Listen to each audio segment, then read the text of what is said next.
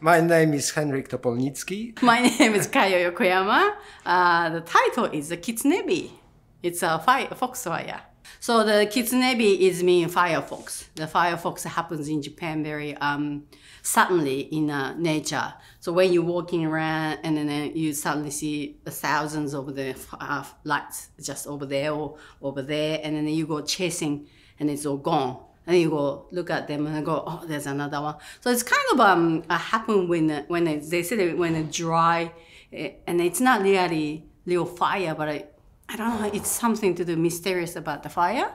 And I love fire because I'm a glass maker, and he loves fire because he's a metal maker. The Japanese saying with that fire is to look after yourself and you look after your nature. You can't exist without the nature.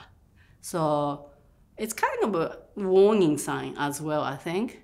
Maybe as a, I don't know, I don't have a goal to believe, but maybe in the nature, some kind of those natural power or something is really telling us to, well, you know, you have to go with nature and you can't be solo. I come in as a, blacksmith, metal worker, and I've got beautiful, beautiful workshops in the Blue Mountains with pretty substantial equipment and basically can pull off anything.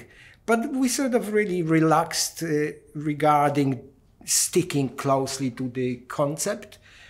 Things just happened, like I stuck welded rods into my rolling mill and started rolling it, and suddenly this organic, beautiful shape emerged, and you just chase it further and further.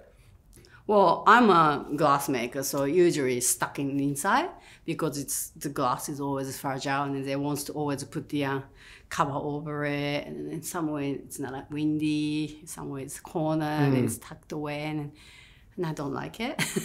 And I like to go outside and then put it out, and I had to, declaration from so many times that I don't hold you responsibility when it's broken.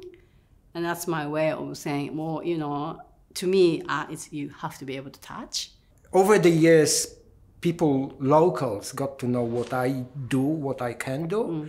And people bring their junk to my place and say, well, yeah, so I hope you can do something creative. Yeah, with we did it anyway. So we went to the end of the corner and let's use this one, let's use this one, and let's wear this one together, wasn't it? It was quite, so that way, I have a huge idea, but I want to do this, I want to do that.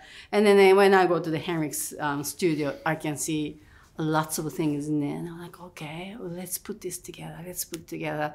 So that's like but it was amazingly easy. Yeah, I know. So that's like me is a community too.